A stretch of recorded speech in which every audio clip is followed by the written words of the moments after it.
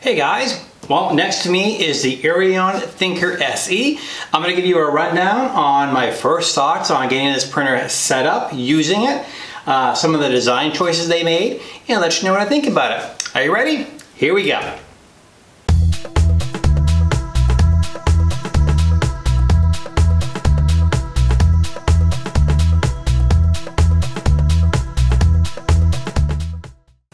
Hey guys, welcome back. Well, first of all, my name is Paul. Welcome to my YouTube channel where nerdy is cool, where I talk about 3D printing, cosplay stuff, stormtrooper suits, R2-D2s, droid building, you name it, I'm into it. That said, if you're not a subscriber, hit the button down below and become one. Don't want you to miss any of my videos. So I've got some notes here, and this is like my 5th take doing this video. The microphone gave a lot of issues last time around, so I'm hoping this take works. Okay, got a bunch of notes, and let's talk about the printer first. This is a 300 by 300 by 400 print volume printer. It's a 24 volt system. I think the exception to that is the part cooling fan. I believe that's 5 volts, and that's pretty much the, it's basically just like a CR10, TiVo Tornado, you know, those sort of things. It came to me from a friend of a friend. I was introduced to the gentleman who's a rep for Eryone. They were looking for people to buy these printers, do a review, and give some feedback. They offered a coupon rebate if I purchased one.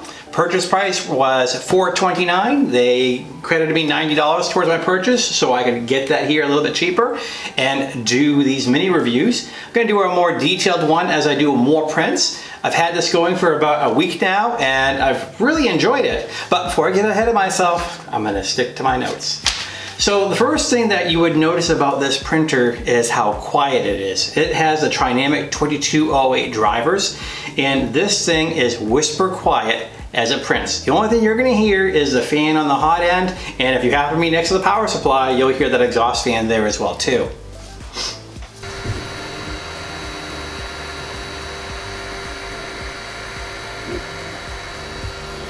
You've got, you know, the fan here, and there's one under the control box, and of course the only fan you're hearing right now is the one on the hot end, and the part cooling fan will kick on in the second layer. But if you're used to having a lot of the older drivers, this machine is eerily quiet. A lot of us, when we get new printers, the first thing we want to do is we want to print the various upgrades that our printers will need. Things like bed leveling knobs, you know, strain relief for the heated bed and things like that. You don't have to do that with this printer. They've already done it. The bed knobs are already there. They come pre-attached. They're really cool. They have on them where it shows which direction to go up or down. And the bed strain relief is back there as well, so you don't have to worry about doing that. Unlike the CR10, TiVo Tornado, and those older printers, the control box is all built in right here. It's on the front of the printer. The exception, of course, is the power supply has an external cord that plugs in. Wasn't crazy about this. Well, I don't want to say I wasn't crazy, but I didn't understand the design choice. I would have figured they would have wanted to attach it to the actual printer itself, but I'm not sure if they ran out of room or not. But I'll tell you, now that I've had this thing going, I like this because as it is now, it doesn't take up a huge amount of desk space, or if I put it on the desk behind me, it's pretty easy to make this fit with my other equipment and in other locations where generally the other printers I've had take up a lot of space. Something that's kind of cool, and it's just a little thing, it's the aluminum bed clips. They're rectangular, and there's not much to these things, but why more people don't have these, I don't know. Essentially, they clip onto the between the heated bed and the glass bed surface, and at the bottom there is a M3 screw that you tighten up, and voila, no more binder clips. You have now secured your bed securely using those provided 4 clips to attach your glass bed to the bed. Very slick. Something I haven't seen other printers do, this has an expansion card at the end of the X gantry, so it goes up and down with a gantry. And what this has is plugins for a proximity sensor and the BLTouch sensor. and it makes the addition of a auto bed leveling probe really simple. The nice thing is that rather than wiring directly into the control box and dealing with that hornet's nest of wires and what have you, you just plug it in here and you're good to go. There's some excellent directions on how to make this work in the Facebook group, and they get some videos out there as well too, and I'll go into that into a little more depth a little bit later. The assembly, well, like most of these printers when they show up, they're very well packed. What I didn't expect with this one is that the extruder comes loose. It was basically in there with a half screw of the screw. So when I unpackaged that, that kind of came flying out at me. That was interesting. The other thing is that the hot end assembly, everything here, this is basically bolted in with 2 screws. So that is kind of hanging loose as well too. The build wasn't too bad. I relied heavily on the printed documentation that came with it, and I found that that was a little vague in some areas. I mean, I've put together a lot of printers, but there are a few areas where you have multiple screws and you're not sure which size to use where. So I've given a lot of feedback to Eryone and let them know that, hey, you know, if you make a few tweaks in the guide, this will take a lot of the guesswork out of getting this printer together. For me, some of the guesswork was getting the extruder together because, again, different size screws, and then which way to get the stepper motor, which way to attach it so that everything plugs in properly. In this case, for example, the extruder motor, the wire, you want to have it pointed this way so that the cabling will reach everything. So little things like that would have been better. The YouTube video they have showing the assembly is excellent. So my advice is if you do purchase a printer like this and if you want to educate yourself ahead of time, certainly check out their video that shows, you know, how to put it all together. And I'm sure there are others out there from other owners, and that will take almost all the guesswork out completely. On the included SD card, it's really kind of interesting because they included not only, you know, the sample G codes that you would print, but they also have the manual and they also have a folder for profiles. So they have a simplified 3D and a Cura profile ready to go. And I found that as a member of their Facebook group, there's a tremendous amount of information passing around over there. I used one of the profiles that was provided for Simplify 3D, and for my printing, that thing worked fantastic. Of course, before you print, you have to level the bed. And I did find with this printer, and as I did with my CR10Ss, you know, when you're doing the manual bed leveling, you know, when you do each edge, no problem. But when it came to the middle, I was off a little bit. Now, of course, the workaround for that is when you first start that first layer, you know, crank those dials on the outside and bring the center up. But it would have been even nicer, you know, of course, if we had a perfectly flat surface. The bed surface isn't bad. The next model printer that they sell is a Thinker S, and essentially that just has a spring steel PEI bed in place of the glass. Of course, you can get those aftermarket, you know, Easy Plate or Wham Bam or various other vendors if you do decide to get rid of this glass and go to a spring steel solution. But yeah, the bed leveling was a little wonky, and that really prompted me to jump into the BLTouch. And that worked very, very well. I had no issues. Once I had my offsets, it's been perfectly fine ever since. If you do get everything leveled and you're all set to go, just be wary that the first test print that comes off the printer is not small, it's fairly good sized, and it's at 0.1, so it's going to take about 3 hours to print. And so if you're standing by and eagerly watching your brand new machine do a test print, it's going to be doing it for a while. And as I discovered with my first test print, the X and the Y belts were a little on the loose side, and I believe that might be on purpose. I suspect that's maybe so that they don't develop flat spots while they're waiting to be shipped, and it's pretty easy to fix this. Of course, you just loosen this up on the X gantry, tighten it, or tighten the belt rather, then tighten the screws in to take that. The Y, same story, right there in the front. You just loosen that guy, tighten it up, and then secure everything back in place. Really easy peasy, but just one of those things to be aware of. And of course, when you do get your printer, make sure you check your power supply, make sure you have that clipped over to 115 volts if you're here in the United States. If your local power is 220, you'll be fine. So just make sure you check that and double check it. On to the more advanced stuff. So as you can see, mine has a BLTouch. There is a Facebook post in the Eryone group where, and I'll be happy to link that in the description, that walks you through exactly what mount to print, and then how to get that wired up and plugged into the BLTouch for the expansion card, and then of course updating the firmware. Of course, the next step beyond that would be, once you get that all done, you need to do your Z offset, and 3D Maker Noob has a fantastic video that walks you through that process.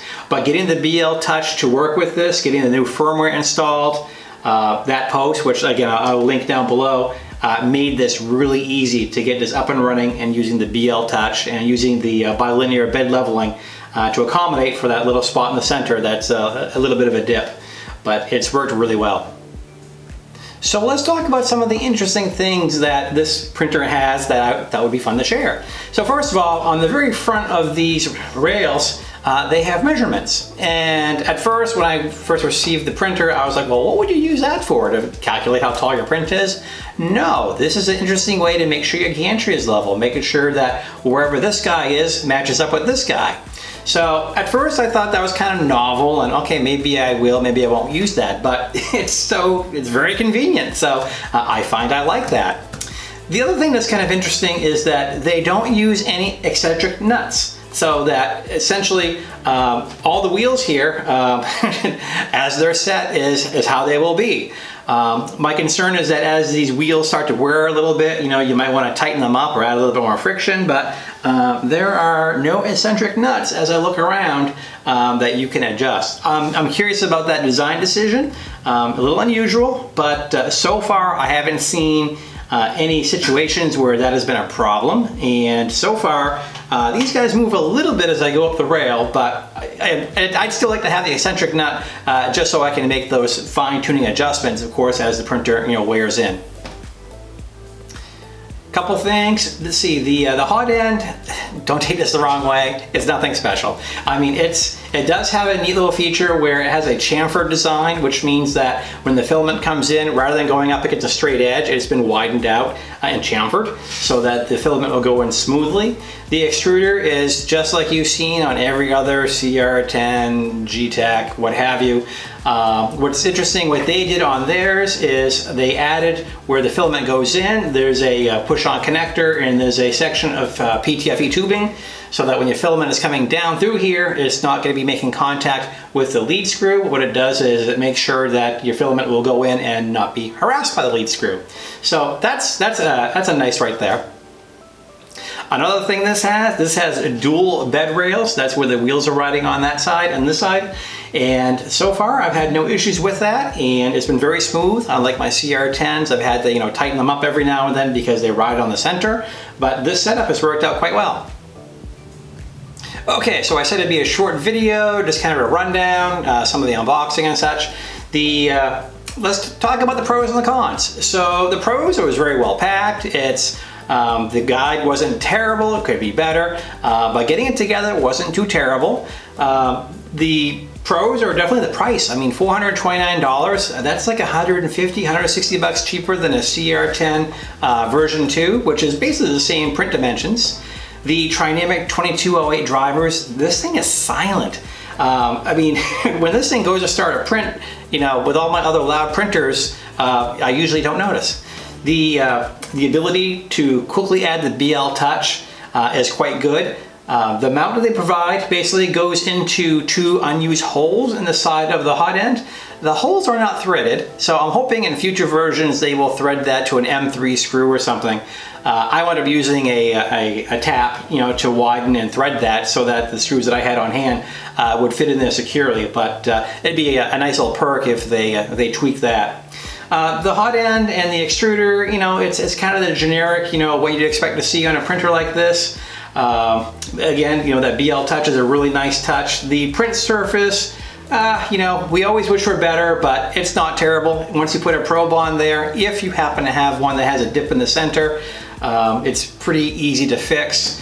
I've been keeping track if my gantry gets out of sync, between the 2 lead screws, and so far it hasn't been an issue. But it is really nice to have this thing here as a quick reference to find out, am I in or am I out? Okay, let me wrap this all up here, kind of the pro and the cons here.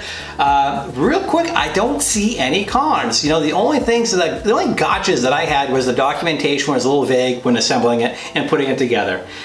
Those weren't big deals. Once I got that all figured out, and the support from the Facebook group as far as, you know, other simplified 3D profiles I could try out, the firmware that I used to upgrade mine, how to do the upgrade, how to change out the pins, because you do have to make some changes to your BLTouch pins, the order they're in. I mean, everything I've done to this thing has been, you know, less than an hour to do. Firmware, boom, done. BLTouch, that's all set. And then, you know, outside of doing the Z offset and a bunch of test prints, it's been great. So what I'm going to do is, I do recommend it, and what I'm going to also say is, with that, I say I'm going to be doing a lot more printing, so I'll give this a more thorough review. But right now, for first thoughts, 1 week into it, I'm really happy with it.